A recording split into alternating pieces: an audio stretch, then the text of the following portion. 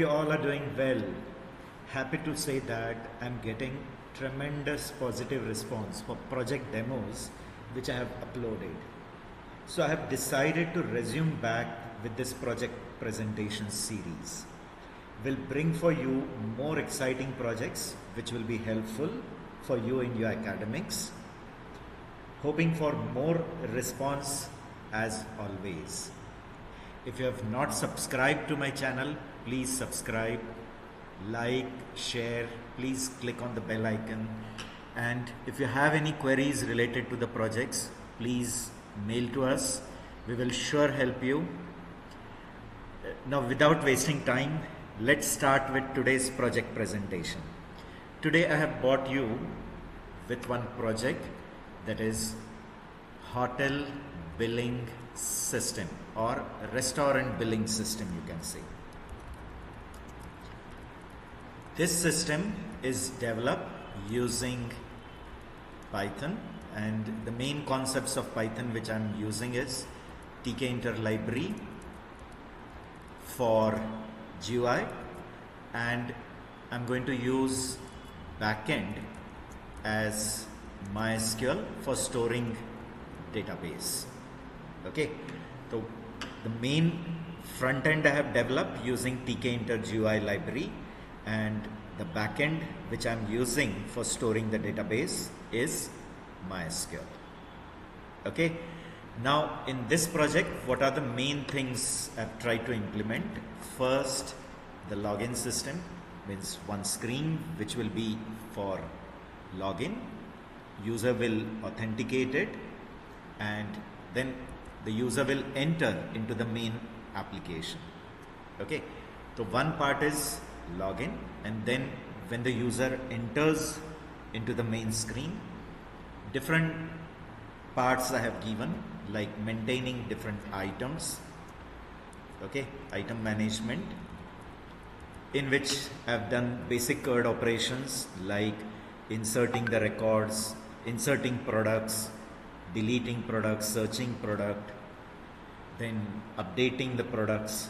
All that operations we have done. Next is generating bill, which is very important part. Now, bill generation is one thing, and fourth, I have provided some reports. Now in that reports, we can view all the available products which this hotel sells, different items like different vegetarian, non-vegetarian, in different categories like main course categories. It can be beverages category, hot drink category, desserts category, whatever. So different products list, you can see different customers list, those who have purchased anything or those who have done the billing in this hotel, the customer list. Then you can print the bill by giving the bill number in the reports part. You can see the daily collection, whatever bills are generated on that day, that you can see in the reports. Okay, so these are the basic things which I have put into the reports part. Okay, so let's quickly move on to the demonstration part. First, I'll just show you the database which is being created. Now in MySQL through XAMPP server, I have created one database for the restaurant. The name of the database is restaurant, and the main tables are the admin table, in which admin details are there. Then I have created another table, that is item table, in which different item information like item number, item name, item type, whether it is vegetarian, non-vegetarian, and then the price of the item.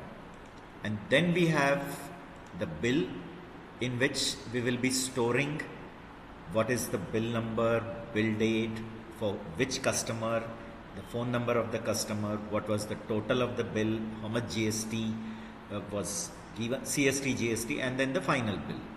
And there is a bill details in which we have stored all the items which are purchased in that bill.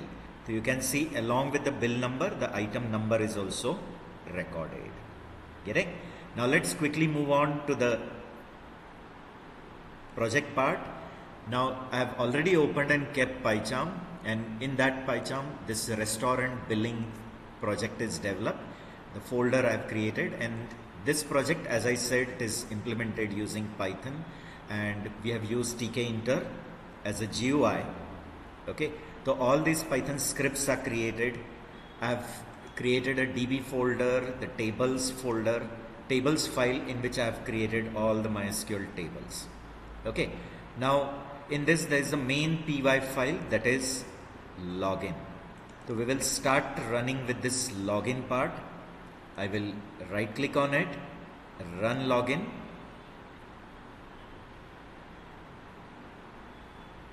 The login window will appear. This is my login window. I'll enter the login ID and the password. I have given login ID as admin and the password also as admin. The moment I click on login, it will give you whether the login is successful or not. If it fails, appropriate message come. Now login is successful. This is the main window, my main application window. Okay, in which the first option is items. When I click on item, the item screen appears, in which you can see auto-generated item number is there. Give the item name, item type in the drop down, price of the item, and you click on add. Okay, like for example, I'll add one paneer tikka masala, suppose, and then the type I'll put as veg, the price I'll put 220, and I click on add. You can see the message record saved successfully. Okay, same way you can search any product according to the ID, like suppose I'm giving ID 1. Okay, so it displays the product. You can make changes and then you can click on update, or you can click on delete. Okay, so these are the basic CRUD operations which I've performed on item table. Let's move on to the next part, that is generating bill, which is the main part of this project. This project will be useful for all small cafes also, different hotels. For them it's really going to be useful. Click on this bill. Here auto bill number is generated, then today's date only comes by default. Then you have to enter the name of the customer, the phone number, then the item which he is purchasing.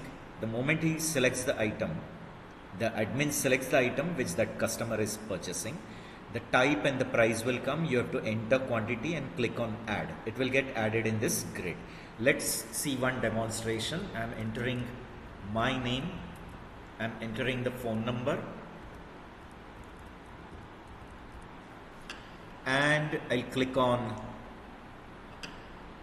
the product. Now you can see just now we had added paneer tikka. The moment I click on paneer tikka, it shows veg 220 getting, and the quantity you can enter. Suppose I'm entering 3 quantity, add. It gets added in the grid.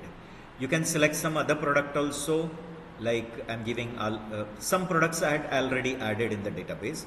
So aloo roll, suppose 2, add. It also gets added, and the total you can see. Now when I click on this save, this bill will get saved, and here again the new bill number will be generated. See here, the message come, record saved, and can you see the new bill number has come. Okay, now let's see the reports part. You can see in the reports a drop down list come, item list. When I click, it displays the list of all the items which this hotel sells. Okay, along with their ID, name, type, price. Same way, if I click on customer list, so it is giving the list of customers who have till now purchased from this hotel. Okay, then print bill. If I give the bill number, now just now we generated bill number 3. When I click on it, it displays this printed bill with bill number, bill date, the name of the customer, phone, all the quantity products which the customer has taken, along with the total, CST, GST, and the grand total, right? And then coming to daily collection, when I click on daily collection, it will ask you for the date. Suppose I'm entering 2021 10, and 30. Okay, you have to enter it in this format. Okay, so it gives you the list of all the bills. Okay, but now I guess for today's day I have given something wrong. Okay, so whatever bills are generated for that day are displayed here, right? Okay, see, now let's see that again in the print bill. Sorry, print bill number I'll give, bill number 3. Okay, it is 2021 10/30. It was supposed to print it. We will see the daily collection 2021 10/30. See, can you see? So main thing is I had given some date wrong, I guess. Now it is showing. So for today's day, these bills were generated, okay, along with the total. So if there are many bills generated, all their bill number, the date, amount come, and the grand total. So this total will help the that hotel or the restaurant to get a tally of how much bills are generated for today's day. Getting? So he can calculate the profit or loss from that way, right? So I hope you have liked this project. Please don't forget to comment, and if you are interested in it, you can, if you are interested in this project, you can always contact me on my given email ID in the description box. Getting? Thank you all of you. Take care. Soon coming with some more projects, more exciting projects of different languages. Thank you all of you. Take care.